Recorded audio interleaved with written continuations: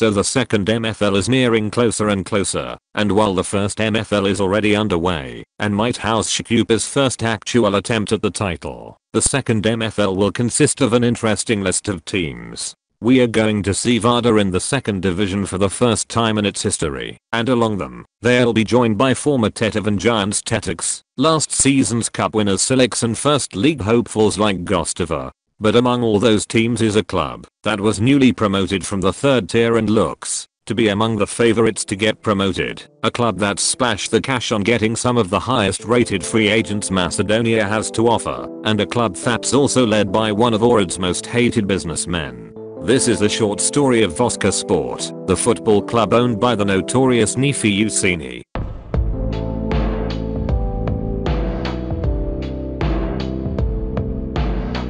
Voska Sport is a very young football club formed back in 2019, but during that time the club got all the way to the second MFL in back-to-back promotions starting from its first season in the municipal 4th tier, thanks to some expensive recruitment.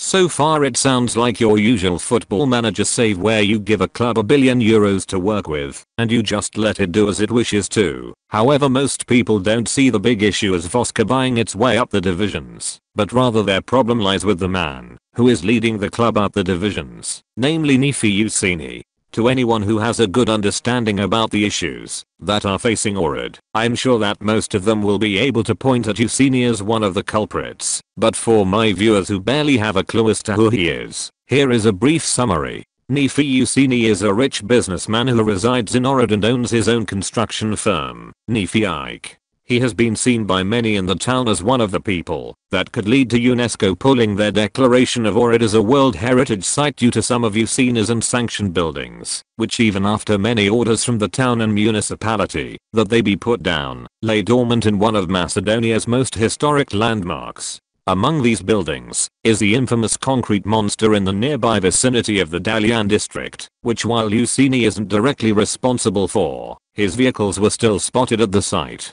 Add the fact that he has committed multiple crimes ranging from abuse and theft to endangering the safety in Ohrid. What do you think his punishments over the years have been?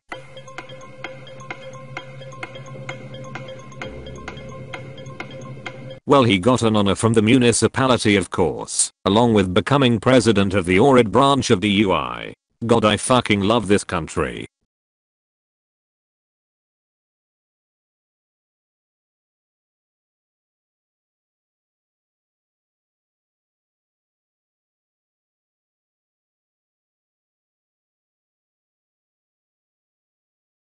I think I'll end my summary there, but if you want a better description of what kind of person Usini is, I recommend Investigative Reporting Lab's video on him in the link in the description. Now to return to the topic of the video, Voska Sport's rise will surely not be stopped at the second MFL, and Nefi Usini will probably pump as much money as he can into the club in order to see them become one of the biggest in the country. This transfer window alone, the club has signed Macedonian under-19s internationals Bahafita and Zemel Jahigi, first MFL veteran Iza Emini, and players who were linked with better moves abroad like Blemi Mustafa and Barat Ismail. These moves alone seems like enough to get the Ohrid side automatically promoted, but as I mentioned in the start, this second MFL season could be the most competitive in its history, with teams like Vada, Teteks, Silix and even a rivalry between Voska and the town's oldest club GFK Ohrid, so this season won't be as straightforward as Nefi would hope. But what do you guys think? Will Vada go straight back up to the promised land? Will Silix take their good form from the European qualifiers and blast through the division? And most importantly, will Swarovski sue Voska for that atrocious logo?